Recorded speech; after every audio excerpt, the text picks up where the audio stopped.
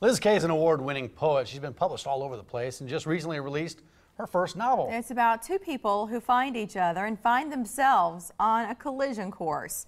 The book, called Monsters, a Love Story. Author Liz Kay, welcome to the Morning Blend. Liz, nice good to see meet you. you. Thanks for stopping by. Thanks so much for having me. This is a little bit different than what you've done in the past, so right? This is your first novel. It is my first novel. So well, I guess this part of this book is rooted right here in Omaha. It is. The basis, right? Explain what it's all about.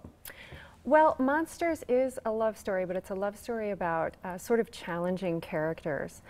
Stacy is a poet, but she's also a widow. So when the novel opens, she's just sort of drifting.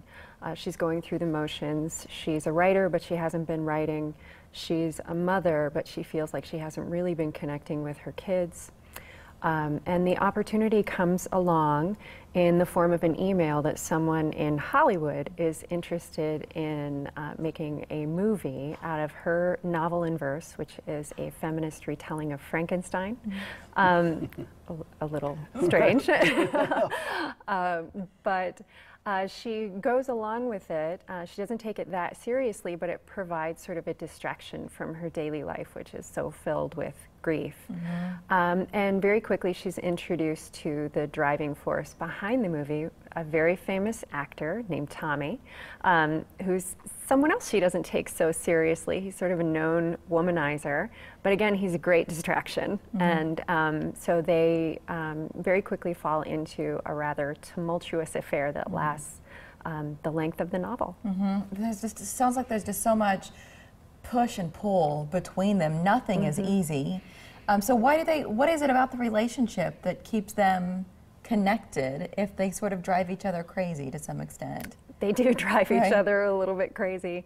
I think that they are both so different from what they're used to. I think Tommy is used to people who kind of throw themselves at him, and Stacy is just sort of escaping her daily life. So Tommy's just sort of a fantasy escape. That keeps them pulled together. Would you consider this a romance novel? And I guess if so, it's not your typical romance novel, is it?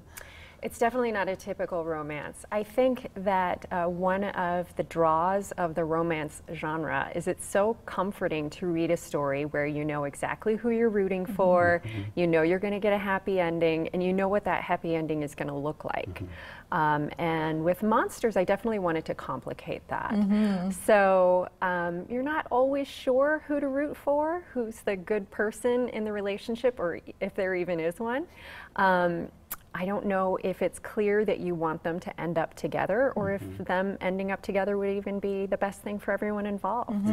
The part of it is in Omaha. Are there recognizable spots? Did you write to names or scenes that readers know exactly what you're saying? Absolutely. Well, I hope that everyone would recognize the Carrot Dog at M's Pub. But, you know, I've lived in Omaha for about 17 years now, and I just am in love with this town. It's the longest I've lived anywhere. I grew up as an Army brat.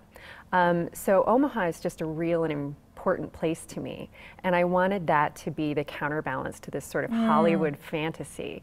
So Omaha feels very real. I think people will recognize the Carrot Dog at M's. There's reference to the very scary Kingdoms of the Night exhibit at the zoo. They'll probably recognize Blue Sushi and just the places that we go around town. But Stacy did she enjoy Omaha in this book? Stacy doesn't enjoy anything. she's not really happy. Stacy is definitely, she's sort of stuck in her grief. So she's not really connecting with anything.